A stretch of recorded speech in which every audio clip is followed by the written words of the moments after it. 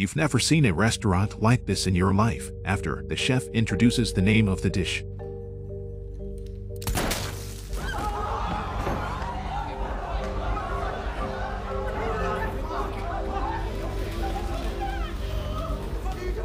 would you dare to go to such a restaurant?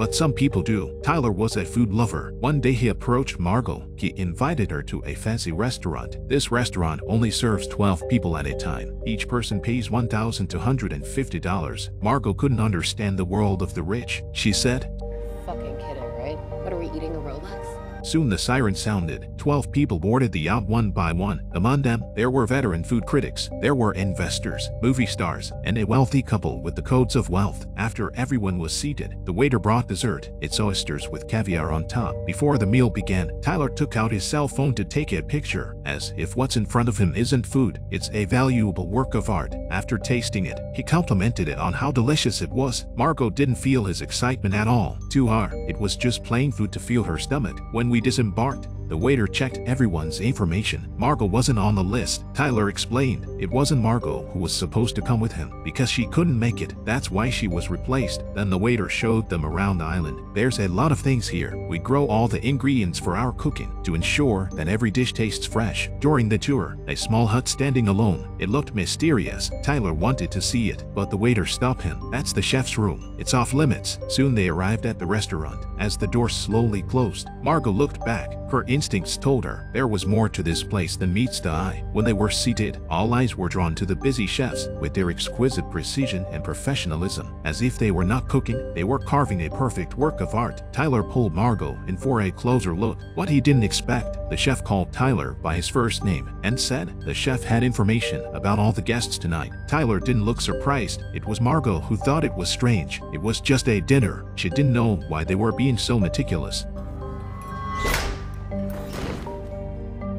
Good evening. What puzzled Margot was this. After the waiter whispered to the chef's eyes were on her. He didn't look so good. Soon the chef finished his speech. The first course of the evening was served. It's called Island Garnish. It's like a natural island. The chef's presentation combined nature and mankind and other esoteric ideas. Although everyone didn't understand, but they listened patiently. When it was time to taste it, everyone had their own opinion. Tyler was moved to tears. The gourmet thinks it's full of the spirit of the sea. The three investors thought it was ordinary. You like this? The outer food? Yeah, it's solid. Anyway, these high rollers don't care. They don't care what the food tastes like. They come here because it's a passport to status and position, and it's something they come brag about to others. The second course is about to be served. This time, the chef is different from the rest. What kind of surprise will he bring to you? This is the first carnal movie of the new year. The audience is dumbfounded. A 5-star Haitian banquet has taken a life. Who would have thought? Spending $1,250 for a meal. But what you get is a bread feast without bread. Looking at the empty plate, only a few drops of different flavors of bread sauce. The bread, which is the main course, was nowhere to be found. Everyone looks at each other in disbelief. They don't know what's going on. The chef stepped in and told them why. He said that bread was first eaten by the poor. At this time, no one sitting here is poor, so there was no need to serve bread. It was clear that people couldn't accept this absurdity. They thought it was insulting. Only Tyler, who admired food as art, he thought there must be some kind of symbolism in it. Before the next dish, the chef said its name, Memory. He walked over to his mother, who had Alzheimer's. He told me about his childhood memories. When he was a child, his father used to beat his mother. The worst was when he tried to strangle her with an electric wire. In order to save his mother, he stabbed his father's thigh with a pair of scissors. While the crowd was sighing over his experience, the food was brought to the table. On the plate was a chicken leg with scissors stuck in it. What's even better, the accompanying tortillas were engraved with words and images. Each tortilla was customized. Tyler's is a photo of him secretly photographing the food. For the food critic, his bad reviews. For the restaurant investor, it's about tax evasion. The tycoons were intimate photos of him and another woman. That's where it all went down. Everyone realized something was wrong. They don't understand what the chef is trying to do with his privacy, what he was trying to do with it. Margot found it extremely disrespectful. She tried to wave the tortillas back, but Tyler thinks he's lucky to be here, that he was lucky to be there, and he didn't want to be hated by the chef, so he ate the tortilla. Margot couldn't stand her behavior. She went to the bathroom to smoke a cigarette, but the chef came to her and asked her who she was. Why is she here? Margot's disdainful face was a direct response. From the beginning to the present, she was not happy with the chef's pretense and his lack of respect. When Margot returned to her seat, just as the fourth course was being served. The waiter spread a white cloth on the floor and then decorated it with edible bouquets. And when it was done, a chef named Jamie stood in the center of the white cloth. The chef calls this dish chaos. It's all Jamie's creation. And as everyone stared to see what it was all about,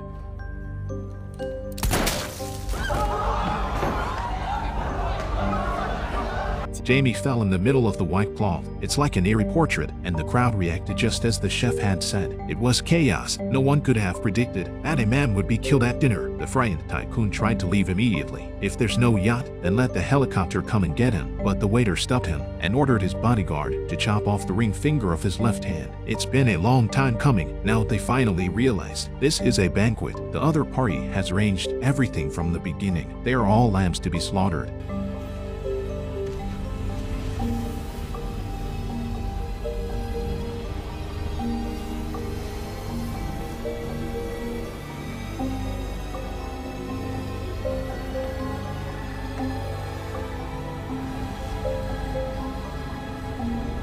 High-class people came to eat Michelin luxury meal who knew they'd become the chef's menu. The chef not only wanted money, but also their lives. The diners were getting out of hand. The chef came over and said that everyone had to die tonight, and the reason why he chose them, they were chosen because they just happened to be doing something they didn't like. Food critics have cost a lot of chefs their jobs. Movie stars in bad movies wasted his nice vacation, and the rich couple has eaten here 11 times and can't even remember the name of one of the dishes. This is a serious insult to himself. Not only has it sapped his passion for food, it's also taken away his pleasure in cooking. That's all. He asked the crowd to look outside. That's the investor of the restaurant for having questioned his menu. So now he's tied between two winds, and he's falling into the lake until he's no more. While everyone was racking their brains, trying to figure out how to get out, the chef brought them all outside. He gave all the men 45 seconds to escape before he could finish his sentence. The men were running in all directions. When lives are at stake, family and friendship don't matter. Unfortunately, after 45 seconds, they were all recaptured without exception. All of them were put back in the cafeteria, and this time,